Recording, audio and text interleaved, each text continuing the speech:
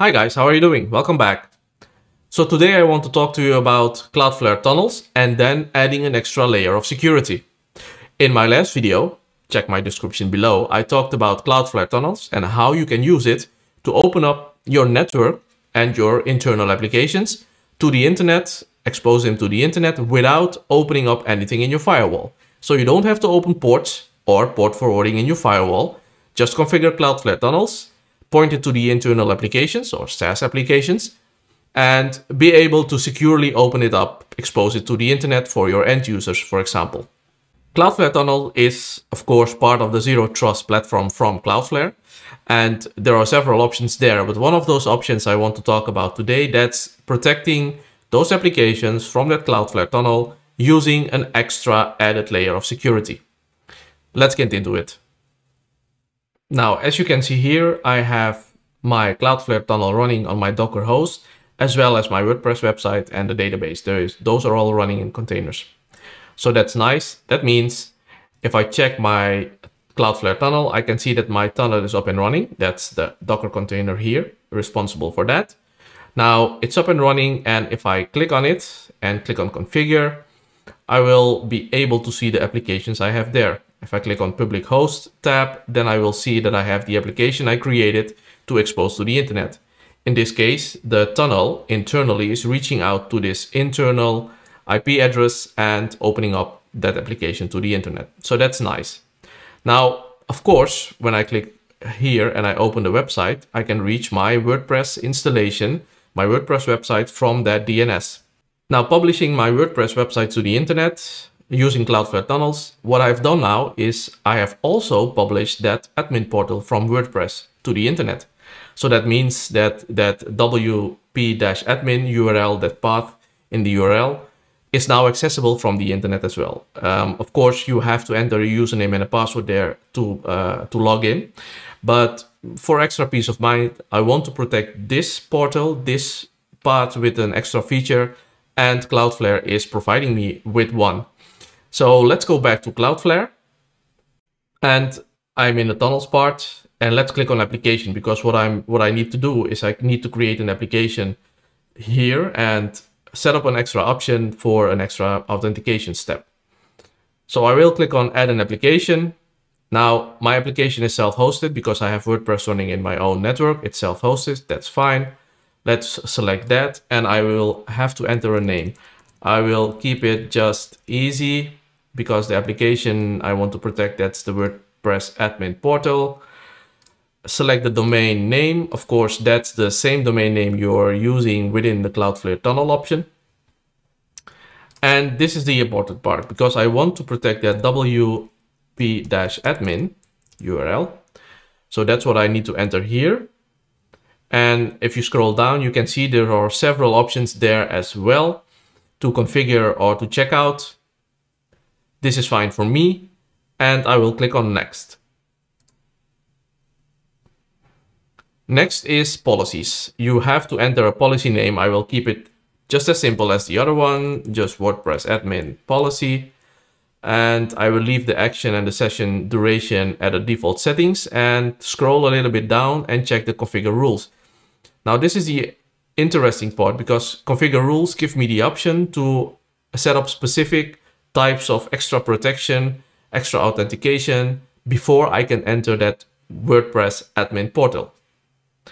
So that's very interesting for me, because what I can do now here is say, in order to access that WordPress application, that admin portal I am creating, I need you to send me an email. And send me an email only if that email address is ending on this domain.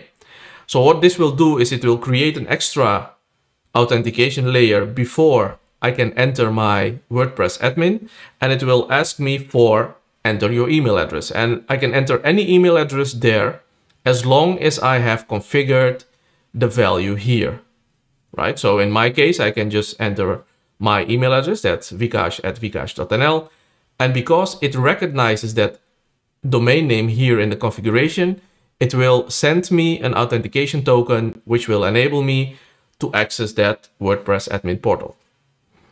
So as you can see here in the dropdown, there are several other options you can use to set up several different authentication methods. I will just keep it on the email.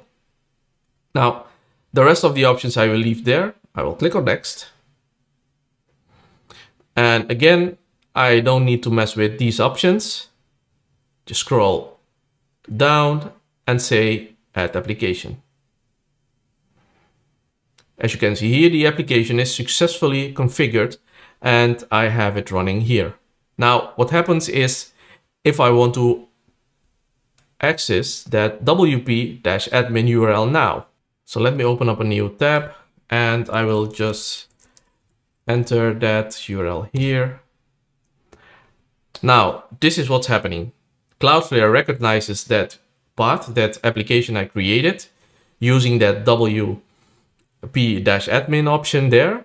And what it does, it now redirects me to the authentication method I have defined, the access method I have defined in the application, right? So this is the application. Once again, if I click on it and I click on, you can see it actually here in the details, but if I click on configure, I'm able to click on that and I have configured this extra rule in there. This extra rule says that whenever someone wants to access my WordPress admin application, prompt them for an email address. And by the way, that email address can only be in the domain vikash.nl in my case. So that's what's happening here.